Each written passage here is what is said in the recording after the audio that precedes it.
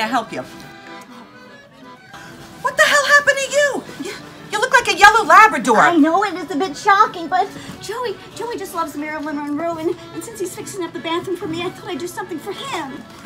Were you trying to capture Marilyn before or after her death? Besides, your family's got bigger fish to fry than a bad guy job. What the hell happened with your brother? How can you be having sex in your bedroom with one woman and then scream out some other woman's name when you're done? I have not totally wrapped my head around that thing yet, but I think it has something to do with a Russian woman. Ugh, again with the Russians. Must they infiltrate every orifice of American life?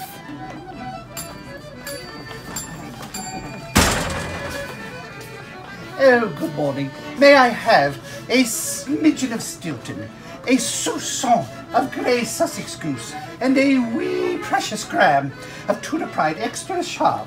I'm sorry, sir, madam. I beg your pardon. I am Lady Regina Wellington Willard, and I do hope that you can cater to my particular taste. Regina? You mean like vagina? Yeah, we don't have any of those kinds of cheeses here, ma'am.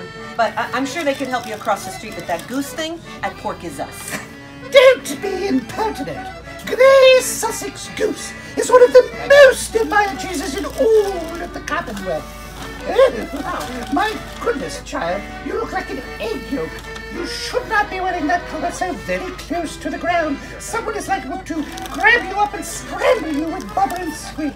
Oh, what a lovely child. What a lovely head he has. Let me get that door.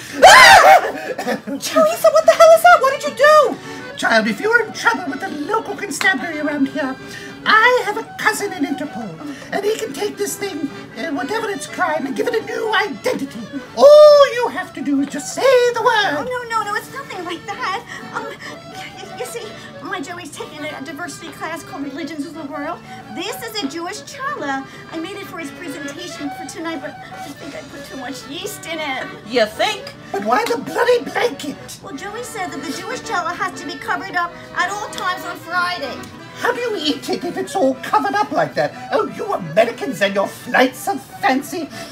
Oh. Well, it does smell delicious. May I have a small morsel? Yeah, give me a piece too. I'll get some cheese. Oh, look at this big boy. Oh.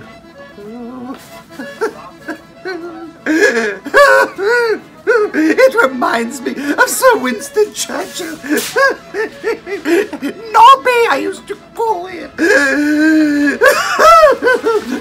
And you have some cloth-bound cheddar, maybe some Wensleydale? No Wimpledale here. This'll have to go.